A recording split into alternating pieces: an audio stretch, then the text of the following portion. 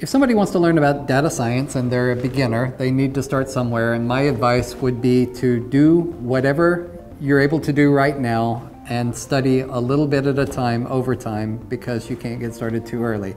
My advice for beginners, if they're looking for a project and don't know where to begin, why not consider Wikidata? Wikidata is a complement to Wikipedia, which is familiar to many people. It collects general reference data in the same way that Wikipedia collects general reference encyclopedic information.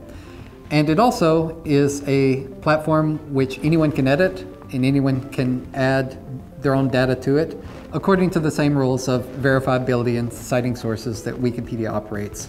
If someone goes to Wikidata knowing nothing, they can go to the general forums and say, I'm interested in this topic, can someone advise me what I can do? And another human will actually respond to you. In the same way that if you go to Wikipedia and say, I'm generally interested in editing some topic, it's an online community, people will guide you to where you need to be. If you went to Wikidata, your first lesson would be, what is the difference between unstructured data and structured data? And the Wiki community knows this very well. It's absolutely fundamental to data science.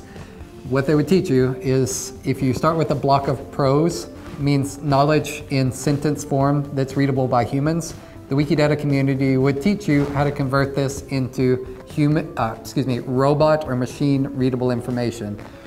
And if this isn't already intuitive to a person, if you spend some time editing Wikidata, you'll learn it very quickly.